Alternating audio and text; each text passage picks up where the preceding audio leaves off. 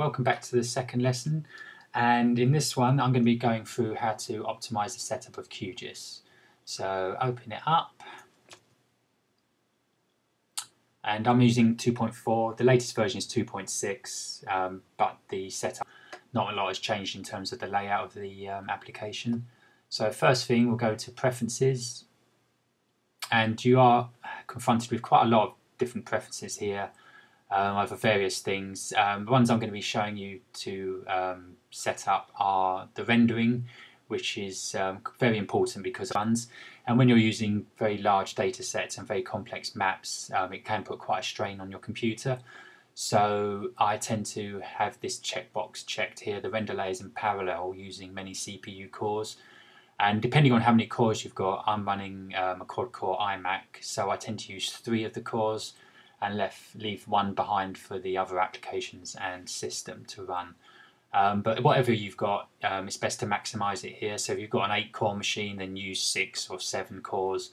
It basically allows QGIS to run a lot faster.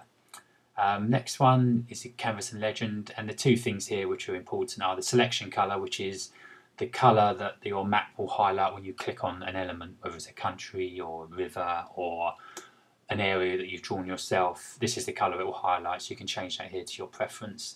And the background colour is the background of the page behind your map.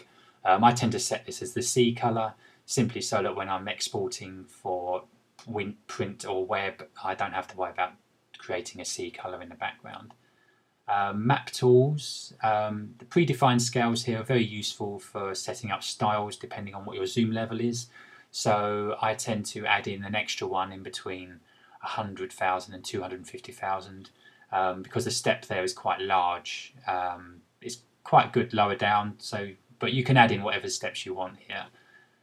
Next one I'll go through is the CRS, which is basically to do with the projection of your map. I always have it set to enable on the fly reprojection by default, because the data that I'm going to be running through with you is natural Earth data, and it uses the QGIS 84 projection, which isn't the nicest looking projection, to be honest. So I always set the enable on the fly reprojection, which then allows you to change your projection of your map without having to go into your project and check this button every single time. This just does it by default. Okay, so that's the preferences. Obviously you can tweak at these to your heart's content and choose whatever setup works for you best. As far as the actual setup of the application, what icons are on display and how you, what panels you have on show is all done under the view and panels and toolbars. The panels basically refers to this area here. I only tend to have the layers one set up. You can have others if you want.